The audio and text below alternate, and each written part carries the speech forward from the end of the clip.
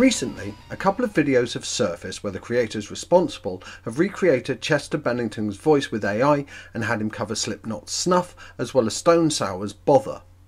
Surprisingly, a majority of the internet was actually supportive of this, and both have garnered praise seemingly across the board. That is, unless you happen to be Slipknot's very own Corey Taylor, who was most definitely not a fan. Talking to Loudwire on Loudwire Nights, Corey Taylor said the following: "As honoured as I would be to have something real like that from Chester, it's just not right. People have really got in the habit of stepping on graves and they don't care. That's what bothers me the most, this true apathy for anything other than their own needs. How selfish do you need to be?" He had very little praise for AI generated music on the whole, saying, "It's cheap. I don't know what it is about human beings. They keep opening Pandora's box for God's sake. It's scary, dude. I thought deepfake was bad, and now here comes AI and all you do is teach this thing to do this, or you type this thing to do that, and all of a sudden it's just there. How much more do we want to lessen, and I mean lessen as in detract from, what we actually do as human beings?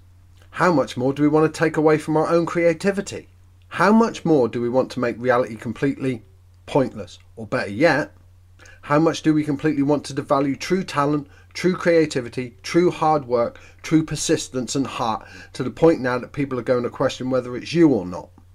It's so ridiculous." Here at 180 Seconds, we tend to agree with Corey Taylor on this.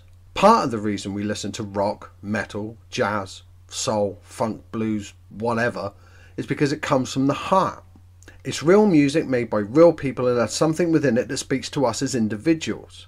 It's made from raw emotion, and that raw emotion is what attracts us to the music in the first place. If we wanted to listen to some artificially generated songs that had all the appeal of dragging a cheese grater across our faces, we'd listen to pop music. But what do you think? Are AI generated songs, usually featuring people who are no longer with us, nothing more than a cash grab by a bunch of grave robbers with morals that would make Burke and Hare blush?